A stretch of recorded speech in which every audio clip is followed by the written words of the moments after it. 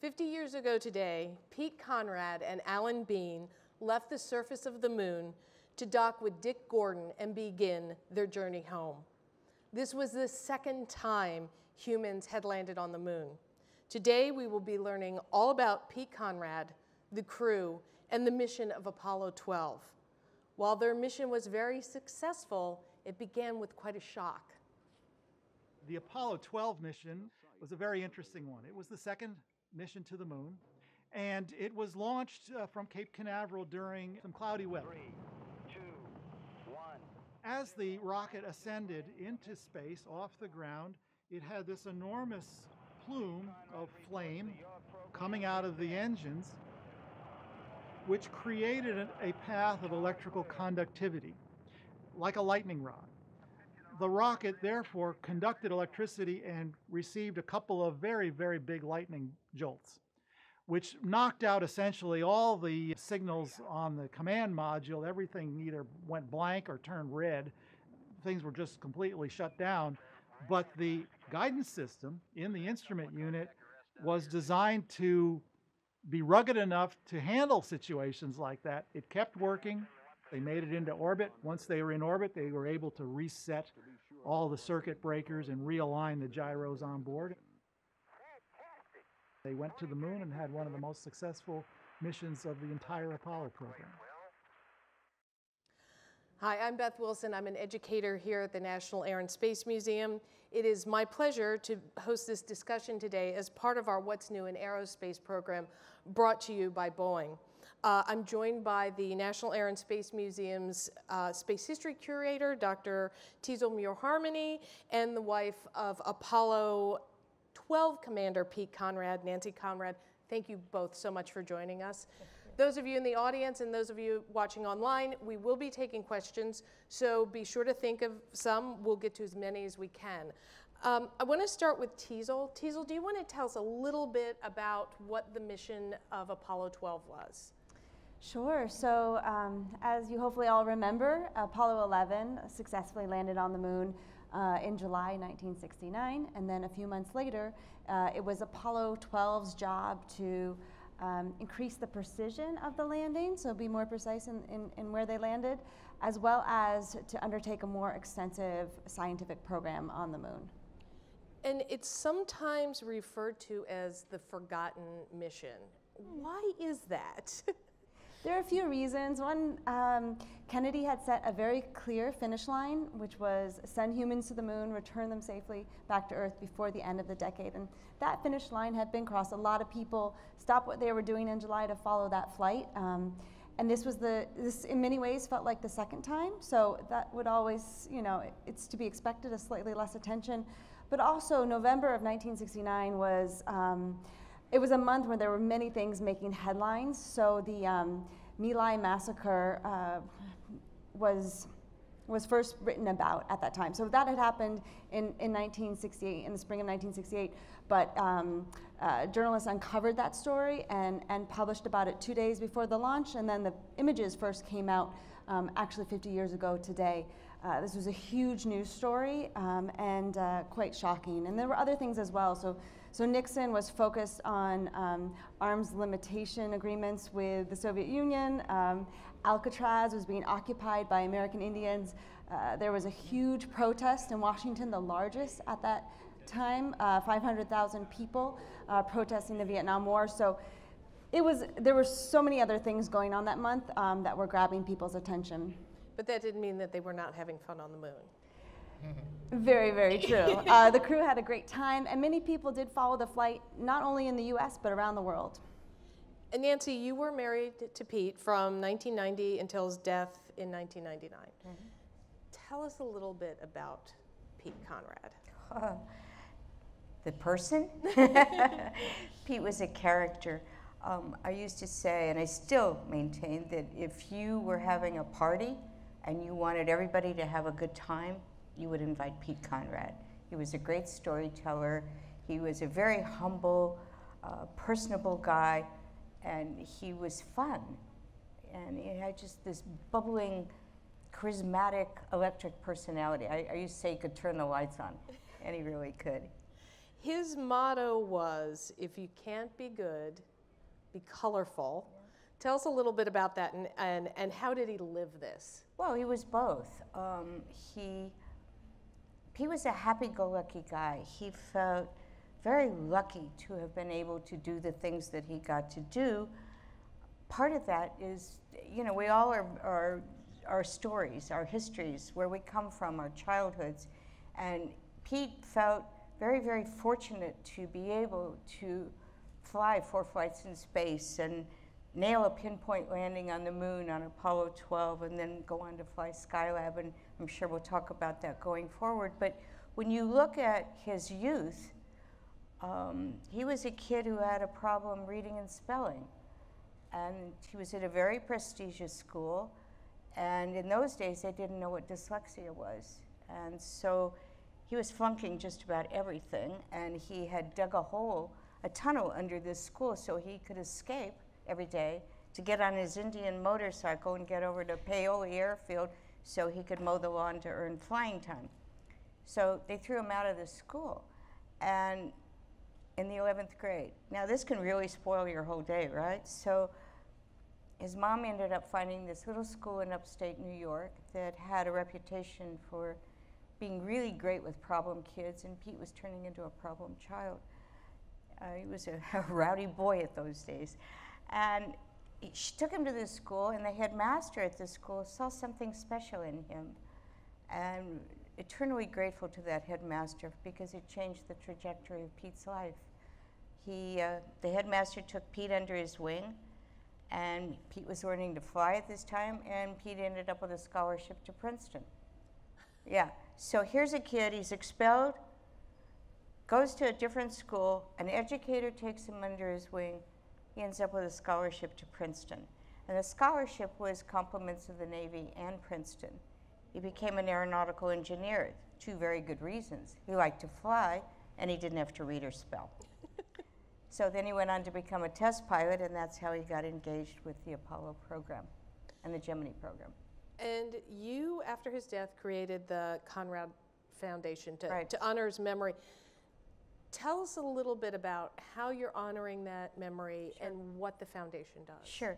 So Pete's story is really the story of the intersection of education, innovation, and entrepreneurship, because after he flew in space in the 4 missions that he was part of, he went on to work in the aerospace industry, and toward the end of his life, he had created next generation rockets to take us. His concept was from California to Italy in 45 minutes flying in low Earth orbit, and he had created 4 companies to do that.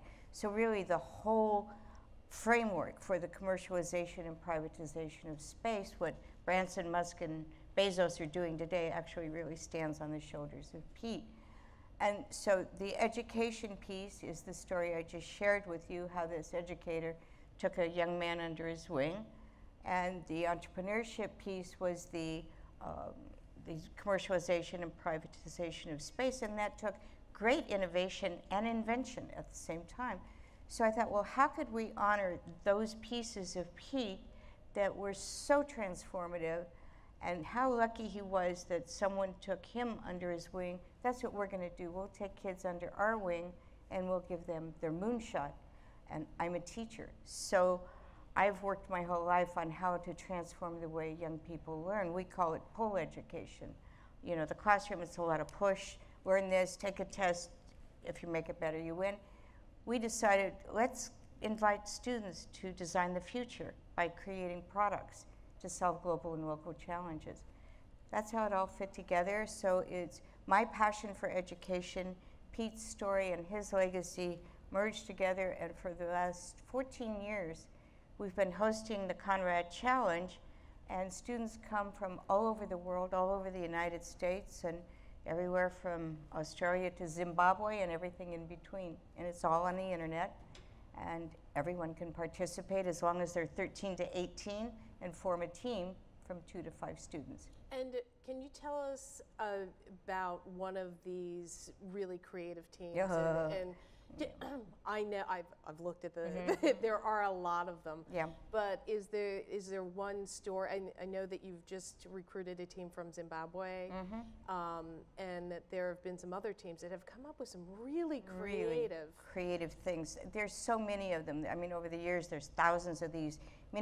All of our students that come to our summit file provisional patents.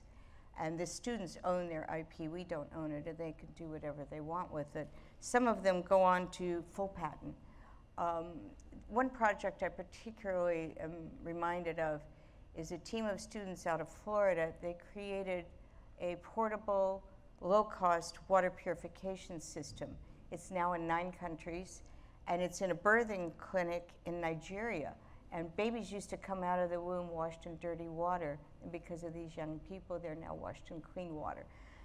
There's systems for stopping hand tremors. There's one team of kids created a way to stop forest fires using sound. Don't ask me how it works. I have absolutely no idea.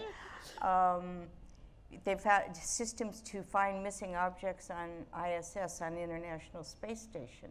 Yeah, I know, because we've had astronauts in that say, well, whenever you walk into one of the modules and you see an astronaut doing this, you know that something has floated away. Yeah, and they don't know where it goes. So our kids created a way to find that. And actually, NASA Goddard gives our students unused patents that they may use to develop their product ideas. And I think that that system came out of one of those unused patents. So it's all over the place. Our kids work in aerospace, energy, cybersecurity, health, smoke-free world, and ed tech. They're creating technologies for use in the classroom. What a concept. The consumer is creating for the consumer. Yeah, it's really interesting. I want to remind everybody that we will be taking questions. If you have a question, please put it in the comments section online. If you're here in the audience, we will be taking some questions, so think about that. Teasel, tell us about the other 2 crew members on Apollo 12. Well, one of the sort of wonderful parts about the story of Apollo 12 is that all of these guys were good friends, and they were friends before they were even astronauts. So they were all in the Navy. They were naval aviators, and Pete Conrad and Dick Gordon were actually roommates, I believe, when they were in the Navy on an aircraft carrier. And so they had a wonderful rapport.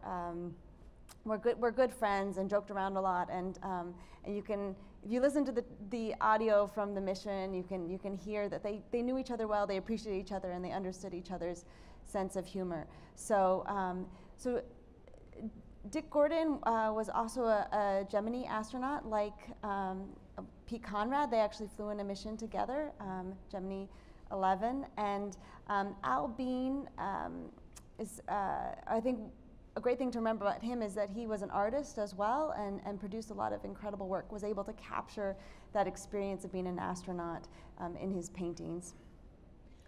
Can I add something to that? So C.C. Williams was on the original crew of Apollo 12, and C.C. was killed shortly before the mission. And Al had been in training, and Pete chose Al as the lunar landing module pilot. Why? Because Al was a detail guy. Oh my gosh, he could remember everything. And Pete was not, he was a detail guy, but not like Alan Bean. And it was actually Alan Bean that knew where the switch was that would reboot the computer that had failed and actually died. They were flying a dead rocket to the moon. And so John Aaron at Mission Control knew which switch to push. And in fact, you can buy t-shirts. It's SRB to aux, is that correct? SCE. SCE to aux. I always mess that up. SCE to aux. You can buy the T-shirt. It's no big deal, but that's how they rebooted it, and because Alan knew where it was. And this is after the lightning strike. After the lightning strike. I mean, can you imagine they had been training for 1 caution and warning light, 2 caution. The whole thing lit up like a Christmas tree. And when Pete was afraid, he would giggle. And if you listen to the voice tapes of this, when they got struck by lightning, Pete's laughing. It wasn't funny. Yeah. He was scared. Yeah. Well, you knew the 3 astronauts outside of the mission. So why don't you tell us a little bit about how they were?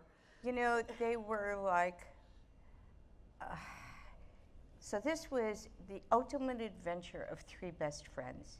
And can you imagine getting to go to the moon with your 2 best pals? I mean, they giggled, they had good times. Whenever all of us were around each other, and there were many times where we were at events and things like that, and they were at our house many times. We spent Thanksgivings together. You know, you could tell how much love they had for each other. And in those days, having a male friendship that was that close was very, very unusual. I think today men have actually learned how to speak to each other and be with each other and be friends with each other. It was very rare back in those days. They were friends their entire lives. And the story I absolutely love the most, there's two stories, and if it's okay, I'll just share those stories. Ahead. Okay. So they were also characters. Don't forget, if you can't be good, be colorful.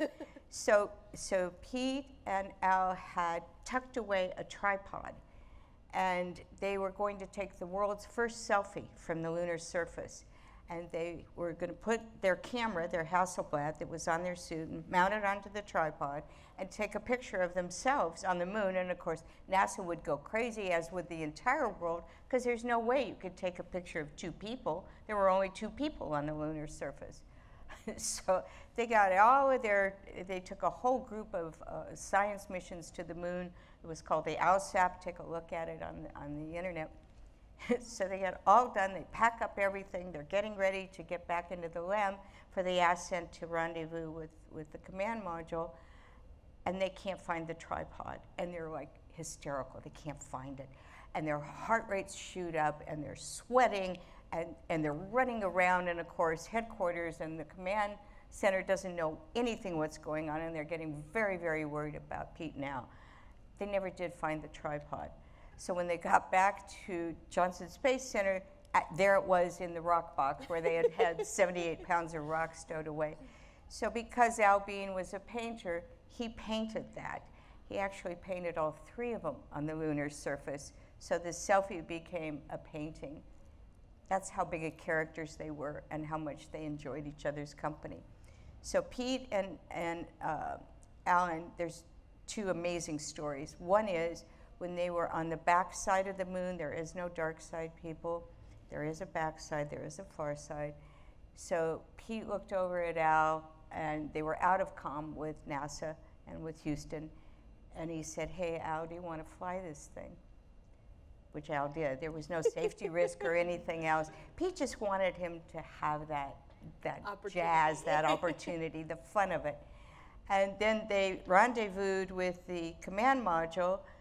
Dick Gordon had been circling around, and they got in there and they were covered in lunar dust. I mean, just covered in it. They were filthy. And Dick Gordon looks down, he says, "You guys aren't coming in my clean, sweet, and pretty command module wearing all that lunar dirt." So they stripped off everything, and Pete looked at Al and he said, "Well, if something happens and we go out of the planet, we're going to go out exactly the same we came in." There they were, bare naked in the command module. They were characters. They were characters. They had fun. Teasel, Pete went back into space after Apollo 12. Do you want to tell us about what that mission was? Sure. That was part of the Skylab program, so Skylab 2. Skylab was the first American space station, and there were 3 crewed missions.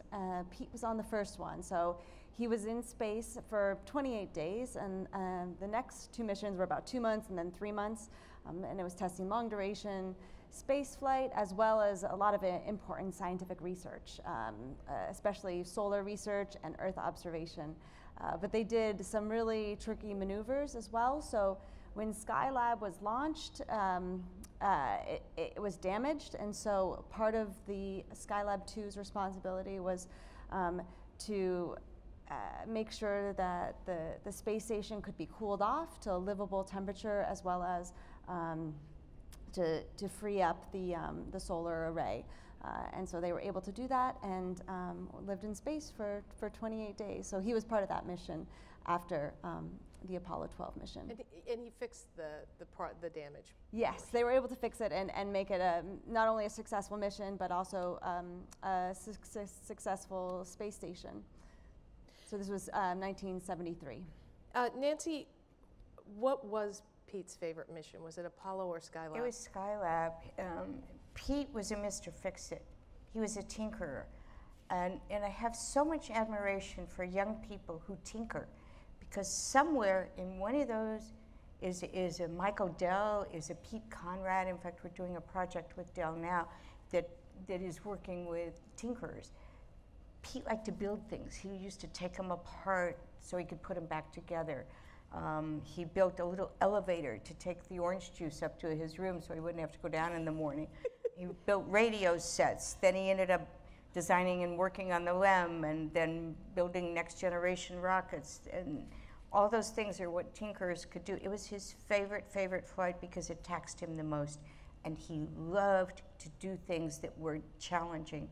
So the solar array was stuck. It had, you know, the solar array is what kept the Skylab, which was our first space station, cool, and it was cooking.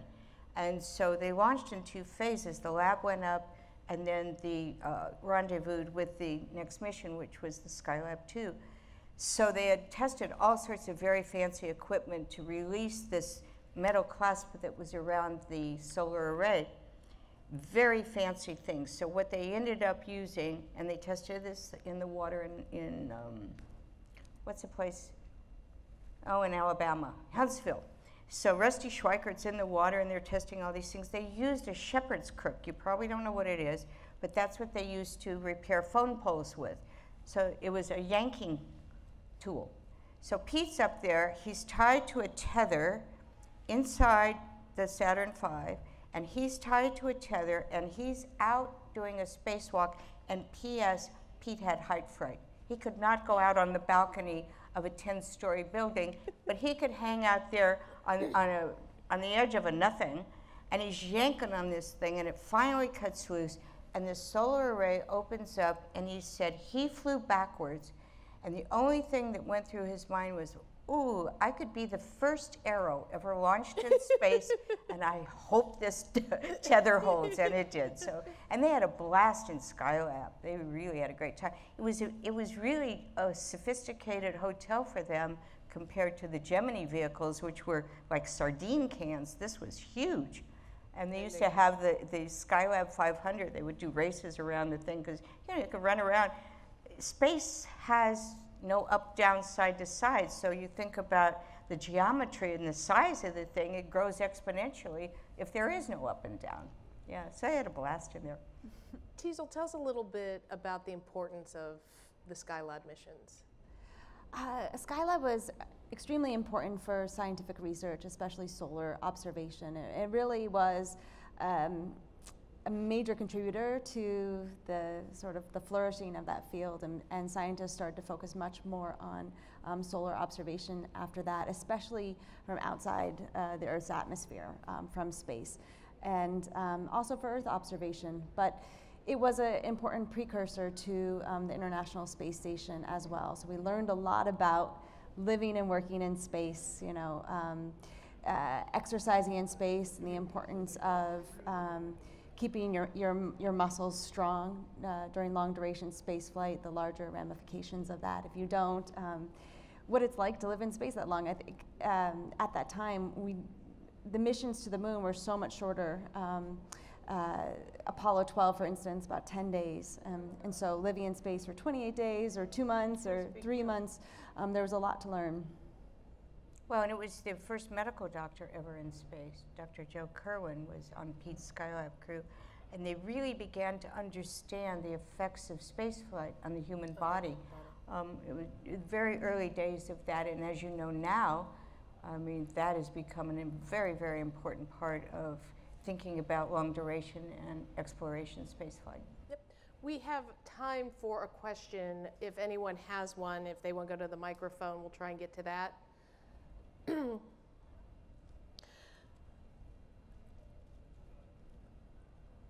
So at the Johnson Space... Oh, we have a question. Oh, we do. We've got a question here. Yes. It's going to be a stumper, I can tell. How did Pete reconcile being such a maverick with working in such structured environments as the Navy and then NASA? That's a very interesting question.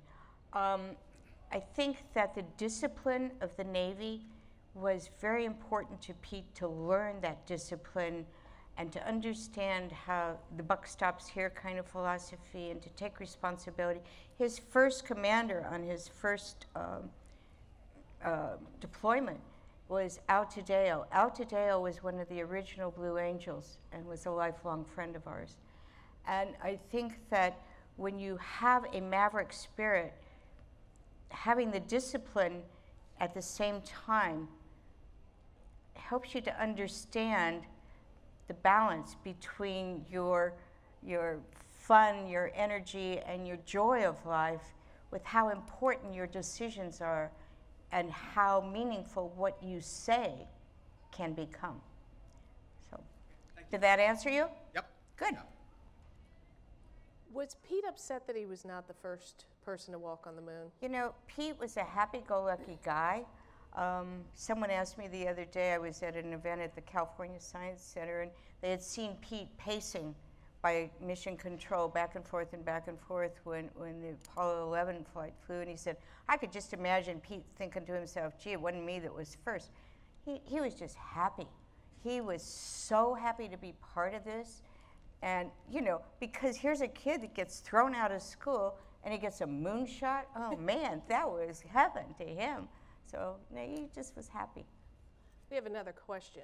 Pete and the other astronauts always seem to be in such good spirits and like optimistic and very task-oriented when they had some troubles. Did he ever share with you any time that they really had a little bit of sense of fear during one of their missions or in a life experience? Well, as I mentioned to you, Pete giggled when they got struck by lightning. He was pretty scared, I'm sure. You know, they all had a real respect for the danger that they were subjecting themselves to, and they, you know, was advised consent, so they knew that this was going to be hairy stuff. I saw him, well, I'll share a personal story with you. Pete and I flew a helicopter from Arizona to Venezuela, and we had a life raft in the back, and we're taking off over water, and I look down in the water, and I see the shadow of us. We looked like a little mosquito. Oh, jeez. And I looked at Pete, and I said, are you afraid? I said, have you ever flown over water in a helicopter? He owned the world speed record, and I think it still stands in a helicopter. And I said, have you ever done this before? No. And I said, well, are you afraid? Kind of flying over water and you've never done this before? And he said, yeah, sure, I'm afraid. I went, oh my God, what am I doing here? You know, it's me and him, we're in this hell. I think he had such respect for the vehicle and the way he would walk around airplanes. We had an airplane, he would always do the walk around. He did the walk around of his motorcycle before he went on his motorcycle trips. And the healthy respect for that marriage between man and machine was embedded in him, and I think it was embedded in all the guys that flew and all the pilots that fly today. When you go, I was very happy to see when I took off from Seattle on Sunday, I saw the pilot do the walk around of the airplane. Sometimes you don't notice that, people, but it's really important to see the respect of the man and the machine. I can add a story to that Please. as well from Gemini 11, and I think it sort of speaks to this relationship you were talking about. So Dick Gordon was scheduled to do a spacewalk during that mission, and he had been instructed that if there was a problem, that he had to close the hatch and come home alone. And I think he was afraid of that possibility because of his sense of friendship and duty, and did not want that to happen. So it wasn't as much about, you know, the larger mission or the spacecraft, but it was about having to lose his friend. Yeah. It was about people.